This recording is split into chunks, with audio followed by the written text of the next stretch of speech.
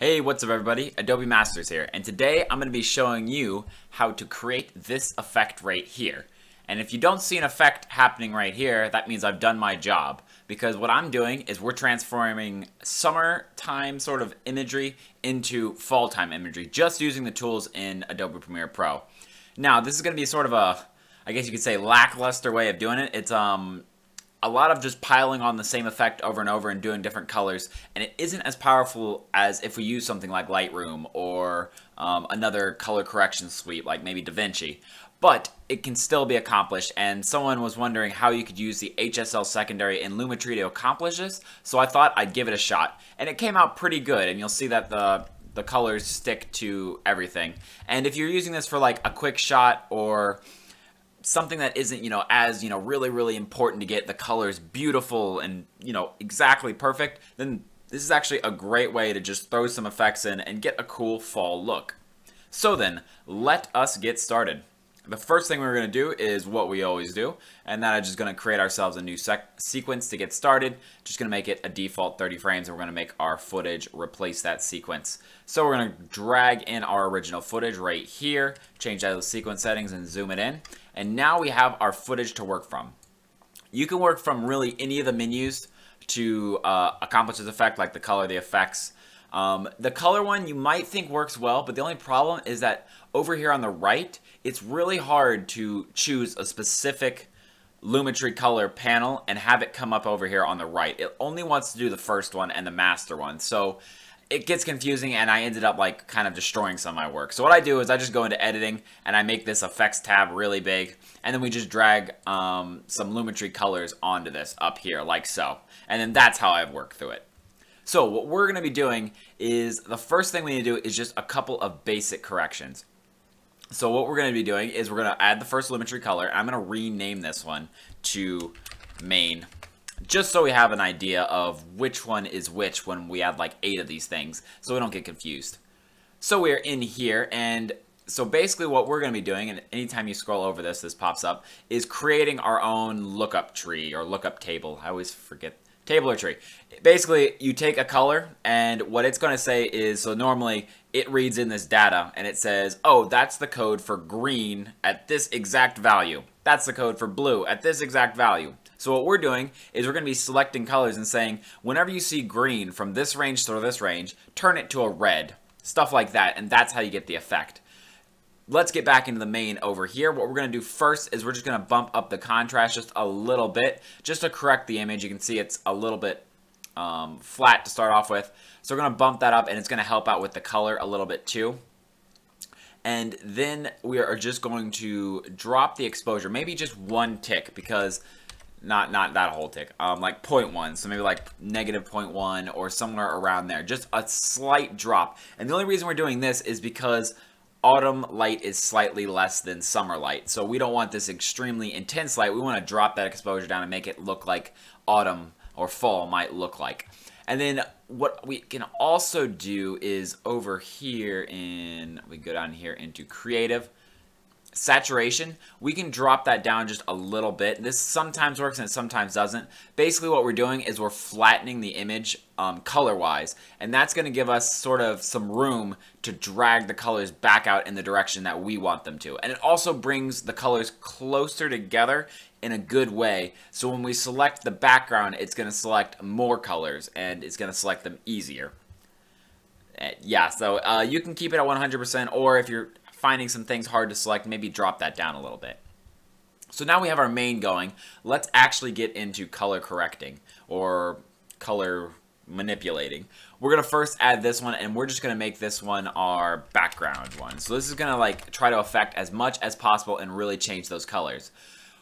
We could select the whole thing, or even draw a mask if we want to mask like a certain area out, like if we want to just mask the mountains out and do something with that, or just I'll show you the mask in a little while because we're going to have to fix this tree right here. So what we're going to do is we are going to go into HSL Secondary. I have a video on this. Basically what this is it's secondary color correction. It's not main. We're choosing a color and we're correcting that color specifically. So what we're going to do is there is set color, add color, and remove color. We're going to grab this set color. And what we want to do is select an element that's going to select a good portion of this background that we can change the color of. These browns will be easy to change the color. Greens will be a little harder because it's such a strong color. We can only manipulate it a little bit in each direction without losing detail. If we had a stronger camera with, and this was all raw, so it was all like the data was saved in there, we could do a lot to change things around. And even just stronger camera, stronger lens will allow these effects to come out better. But for right now, we're just going to use this footage, which is on an old DSLR. So let's select this color right here. We can actually hit the control key and you see it gets just a little bit bigger. And what that does is it just selects a slightly larger area to grab the average of, because it's just going to grab some pixels in there, average out, and then that's going to be our color. Now, what exactly did we select? Let's click this show mask button here and you can see all that we selected. And what this is hue, saturation, and luma.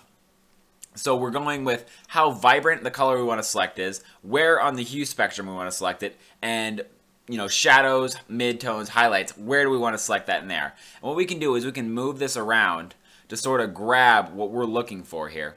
And if you turn the mask off, every time you grab this, it's going to go back to the mask. I'm trying to look for the tops of the trees here and a little bit of the grass. And you can see that's kind of doing it right now, which is why I'm trying to move to the back end. If I move over, you can see it goes downward. We wanted to bring it to the tops of the trees here.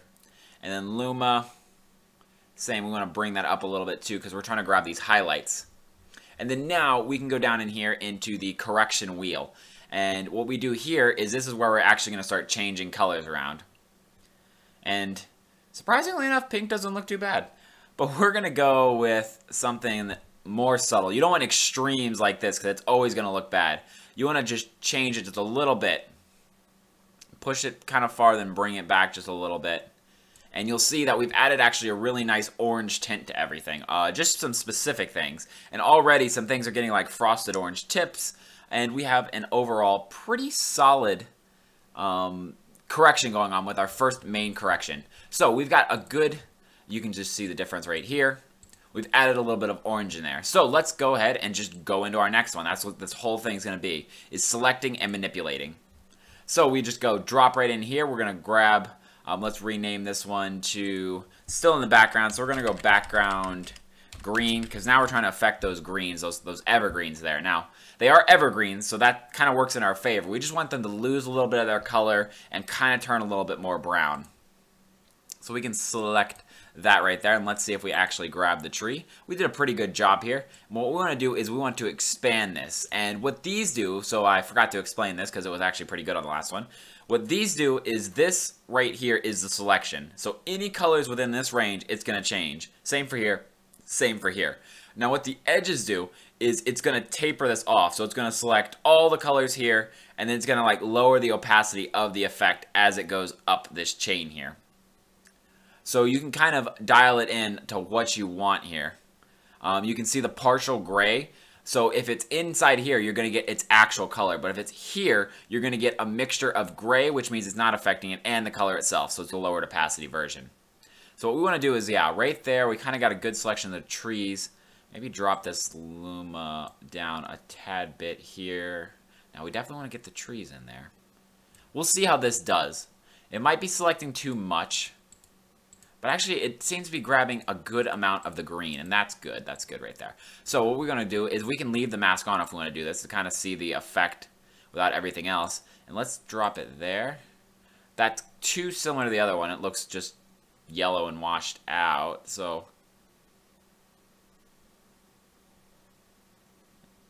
again, purple and pink look pretty good. Okay, so we're just going to drop it like maybe right here. Doesn't look like much, but it really helps sell the effect. And you'll see that it takes all that green and it turns it to a brownish color. And we can actually go back maybe into the background, go here and bump it closer to yellow. Try to offset those colors just a little bit more. And that's what this whole thing is just a guessing game, some trial and error, and moving things back and forth to change the colors around. So then, the next thing that I want to do is we got kind of a fall look going here, and you'll see if we undo all of these, this is what it originally looked like. And now it's got a darkening, and we got some orange going in here. And let's go in here, and you'll see that maybe, let's drop this over a little bit more. Okay, so the next step we want to do is we can actually specifically color correct something. So if I go into the Lumetri, I drag up one, go into HSL Secondary. So we have this open, but let's first draw something. Let's make this tree a standing point. So what we can do is we can click and we can outline this tree. Right here, which will take a second. It always wants to rotate it. I don't understand that. After Effects would never do that because you want to like get really accurate, but I don't know. It wants to put rotate more convenient than actually selecting things. It can get a little annoying. Let's actually back it. Let's go up into the bark here so that we don't change the bark color. So now we have this tree selected, and let's go ahead and just move the feather. Yeah, 10 actually is 10, 15, pretty good.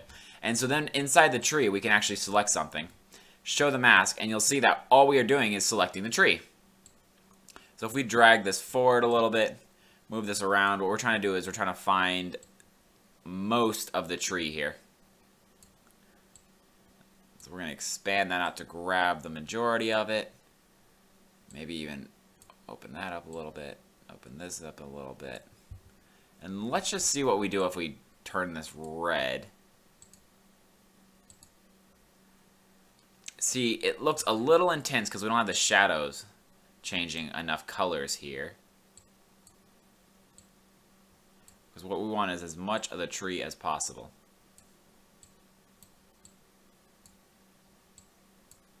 I also want to feather this a little bit more. And then we can work on, refining that mask there, and then we can actually do a little bit less of an intense one. And right about there. Now, because we're the ones who drew the mask, we can really see the edges. But if this is just a quick scene being dropped in, people's minds will correct it for them, and they'll just kind of look at the landscape itself. And we can kind of, go back in here and edit some things around. And, make maybe the background a little bit more intense so that, yeah, like maybe bring it over here a little bit so that it distracts you from the front. And that's really as strong as we're going to be able to get in Adobe Premiere just because we don't have those tools like we might in Lightroom. But yeah, so you can keep going like this, grabbing different colors and then slowly changing them over time, going back into your effects and then just moving stuff around until you have something that you really like. But that is really the essence of this effect. It's just, like I keep saying, is this effect here. And that is really how you do it. Thanks everyone for joining me for this tutorial. Let's take a quick look and see how it compared to the original. And the funny thing is you might have to do this a few times to get it right.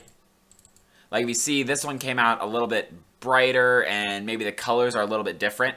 And that's just all because I manipulated this in a lot of different ways. And it took me about 5 tries to get it right. I had to keep scratching and starting over, scratching and starting over. And that's what you will probably have to do if you want to do this level of detailed correction, is you're going to have to scrap it, start over, and keep working at that until you get something that you really like.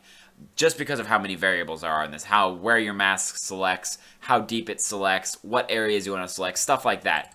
So each time it's going to kind of come out a little bit differently. But if you keep working at it, eventually you'll come out with something that looks pretty good and then that you can use in your footage. Thanks everyone for joining me for this tutorial. If you want to see more Adobe related content, go ahead and hit that subscribe button. If you want to, drop any comments or, suggestions for future tutorials, those in the comments below. I'll be happy to respond or make tutorials like this one was inspired by. Thanks everyone, and until next time, see ya.